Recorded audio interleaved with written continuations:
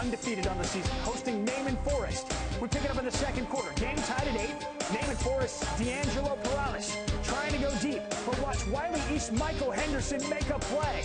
Henderson with the INT, and he takes it all the way back. 40 yards for a pick six. It's 15-8 Ravens. Later in the second, Perales gives it another try through the air. This time, he finds Jason Flores for a touchdown, and that ties the game at 15. We go to the third quarter. Jaedon Hubbard hook it up with Terrell Washington Junior for the 11-yard score. Wylie East is up 29-15. Then Washington takes the direct snap for his third touchdown of the night.